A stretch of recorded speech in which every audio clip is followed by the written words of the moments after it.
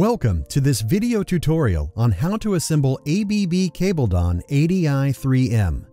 In this video, you will discover how to install 3 ADI 300 connectors onto an ADI 3M connector adapter for a compact fitting. To perform the following installation, you will need the VHB 68 insulated hex key from ABB, a 20 to 35 Nm torque wrench, and a pair of cutting pliers. Start by mounting ADI 3M onto the two top bus bars using the hex key. Then, fasten ADI 3M onto the bus bars with 20 Nm. Mount the first ADI 300 loosely onto the lower bus bar L3. Continue by mounting ADI 300 loosely onto the lower position L2 of ADI 3M, and finish with the L1. The ADU 300 is mounted loosely onto the pen bus bar. You now need to mark the cables to remove the insulation. For each cable, mark the upper and lower position of the metal connector. The top marking indicates where to cut the cable. The lower marking indicates how much cable insulation should be removed to fit into the connector.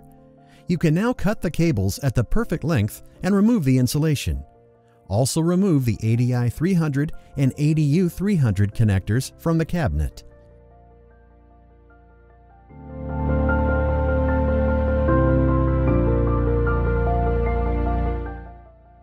You will now assemble the cable with each connector and reattach the connectors with the recommended torque. Start with a connector for the pen bus bar. First, place it on the cable and then attach it to the bus bar. Fasten it with 20 Nm of torque. Then, tighten the cable clamp with the right torque depending on cable size. Use 20 Nm for cables with an area of 50 to 95 square millimeter. Use 35 Nm for cables between 120 and 300 square millimeter. Repeat this process for the connector on the lower bus bar L3.